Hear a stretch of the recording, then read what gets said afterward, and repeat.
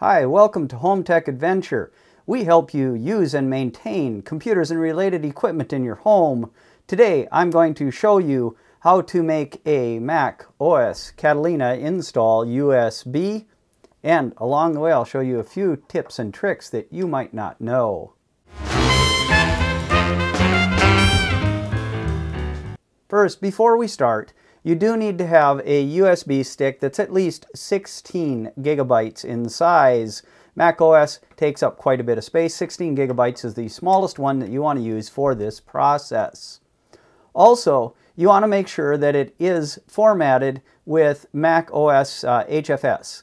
And we're going to do that in just a minute. And really, it should be able to be used with other things, but sometimes USB drives get a little bit odd with their formatting, and macOS can't read them and can't install stuff on them. So we want to make sure we format it to HFS Plus, and therefore we know it will work with the Mac operating system. I'm going to show you how to do that.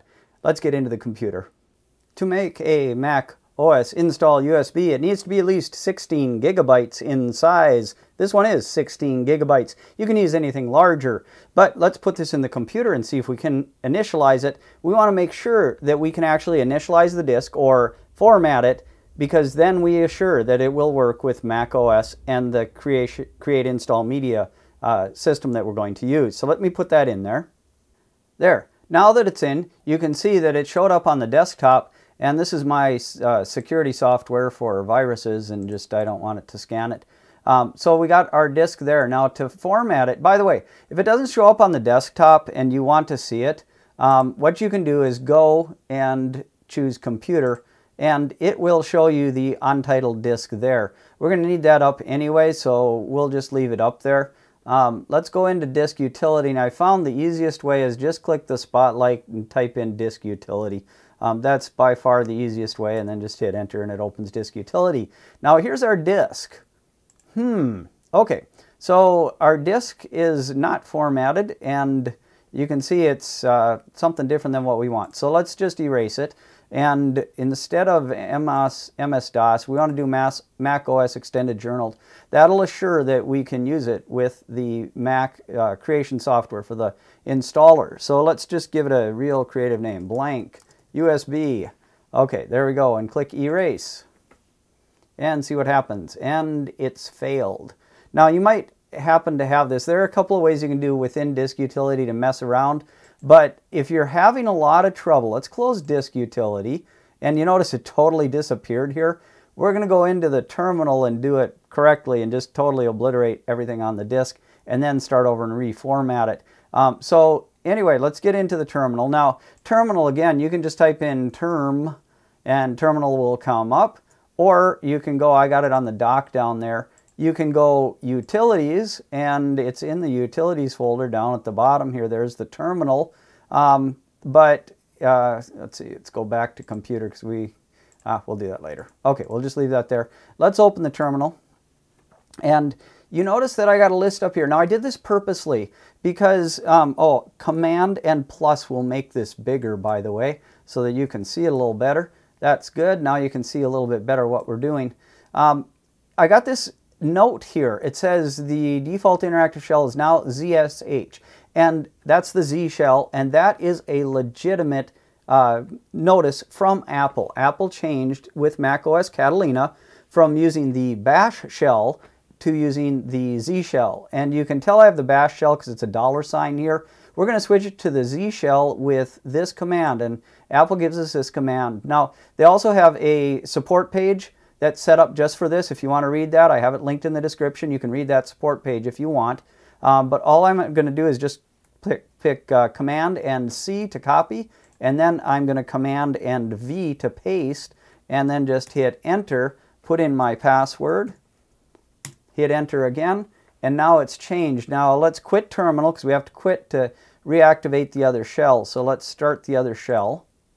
Okay, there we go, and we'll go Command and click plus a couple of times. Okay, so there we go. Now we're in the Z shell. You can tell by the % that means we're in the Z shell. Now you notice this is green on black. That's just because I like green on black. You can do other things if you choose preferences here and go into the profiles. Yours probably looks like this. You can choose, you can choose that, you can choose that, you can choose whatever color you want for these shells. And I set the homebrew, which is what I like, as the default. So that's why we're on the homebrew. So let me get rid of these extra windows because this is the version I like. That's the coloring I like on mine. You can color your shell whatever you want. Okay, so what are we going to do in the shell? Well, we have that USB that's a problem. So let's go disk util, list. And that'll give me a list of all the disks. And here's the disk that we are having problems with. F-disk partition scheme, Apple HFS. Boy, I don't know what was on this in the past, but anyway, it's all messed up.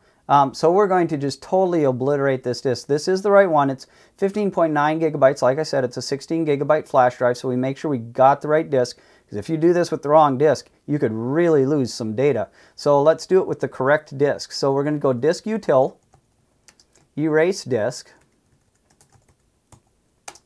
free, which means it's going to create just free space on the whole thing with nothing else. Just free space. And we're going to give it a name. And this one, I think you might need all caps, so we're going to do all caps. We'll still call it blank USB, but it'll be all caps. And then we got to choose the path. And if you notice, it's disk 3, but the full path here is what we want. Dev disk 3. We want to make sure there is no mistaking which disk that we're talking about so that we make sure that we format the correct disk. So dev disk 3. So it's going to erase the disk and make it just free space. Give it the name blank USB on dev disk 3. And if we hit enter, and it will just obliterate everything on the disk. And it's finished. Now let's go disk util list again and see what we got. Now it's formatted. Okay. Well, it's not formatted. It's just a guide partition scheme. This is what we want. So let's type in clear, because we're going to use this for creating our install media, and we just want a clear screen so you can see it a little bit better. Let's go back into disk utility. There we go, came up with disk utility. So if we go back into disk utility, now you can see it just says media, and it's a guide partition map. We should be able to erase it without a problem. Let's just call it blank USB like we tried to do before. Mac OS extended journaled, and click erase. And wait a little bit, and it should, hopefully, yeah, it did it correctly. Okay, yeah, no action, my security software coming up again. All right, so there we go. Now we have a blank USB, and that's what we want to put the install media on. Now, to get the install media, we have to go in. Let's hide this terminal for now so that we have a clearer screen. Let's go into the App Store. And you want Mac OS Catalina, so just type in Mac OS Catalina. And there we go. This is the one that we want, Mac OS Catalina. They call it a utility in the Mac App Store. And all we have to do is click View, and then you can click Get. And that will get it. It actually opens through Software Update, and it says, are you sure you want to download this? And I'm going to click Download. And it will download it into your applications folder. Now I have a very fast internet connection, so this shouldn't take a long time. But if you have a slow internet connection, mine's 400 megabits per second, so it's pretty darn quick.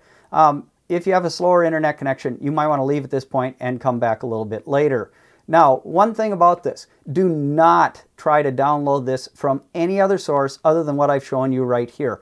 The reason is, this is the legitimate Apple way to do this. Apple verifies that this is a legitimate version of Mac OS with all the security protocols intact and no viruses or any other shenanigans put on there. Do not try to download it. You really risk, if you download it from any other source than this source right here. Do not do that. Download it from the official Apple website through the Mac App Store and the software update the way I am doing here, because then you're sure that you have an absolute legitimate copy of this. So don't download from any other source.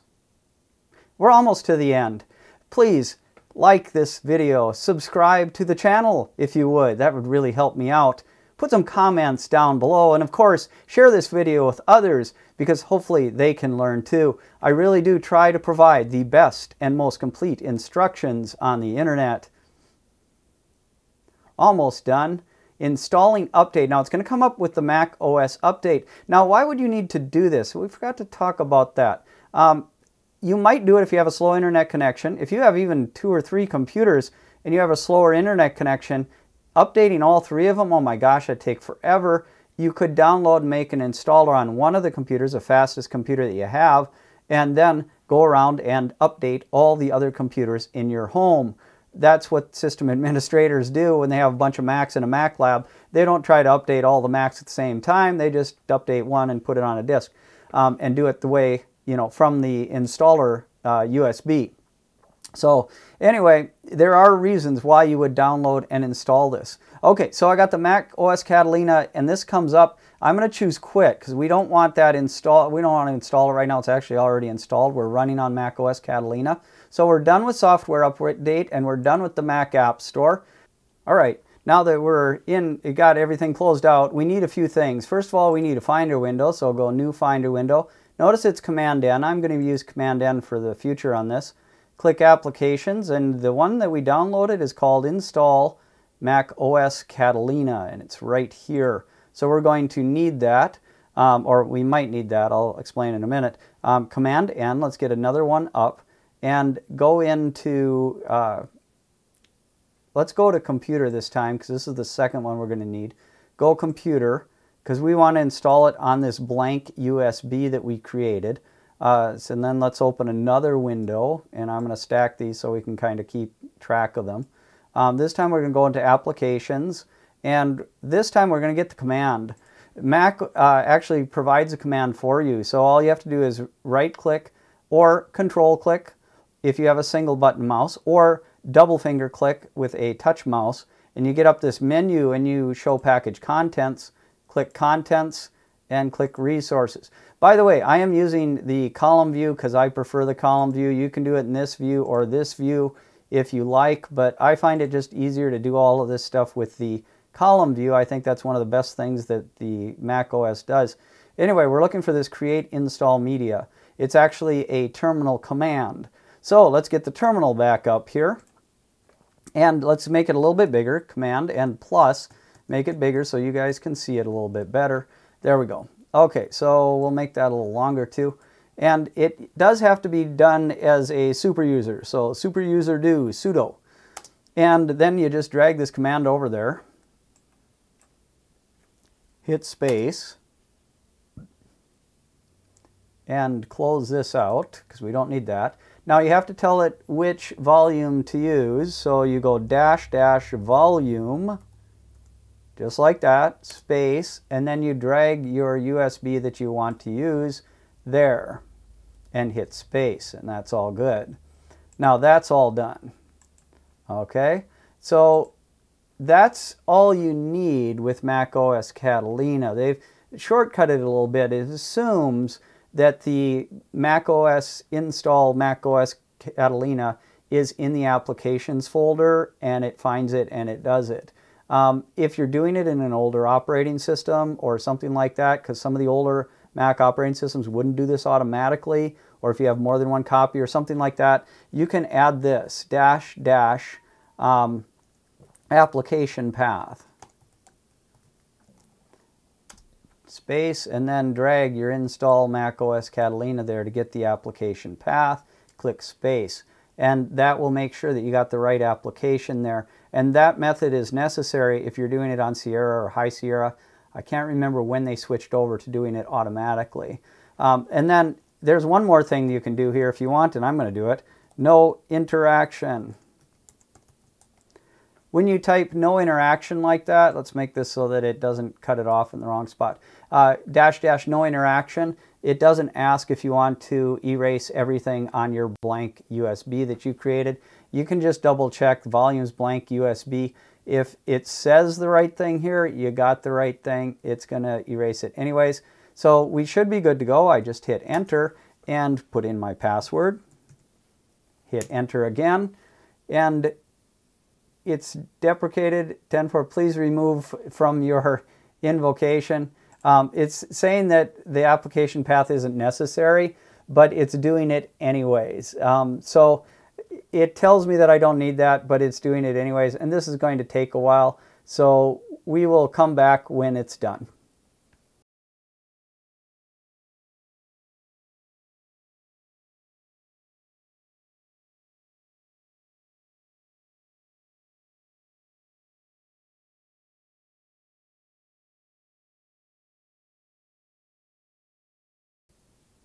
All right, we're almost finished here. Copying boot files shouldn't take all that long.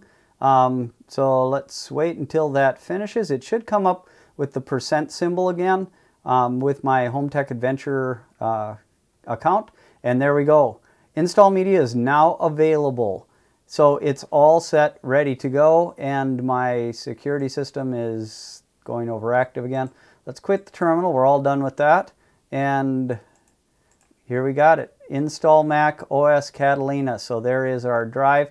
I'm going to eject that.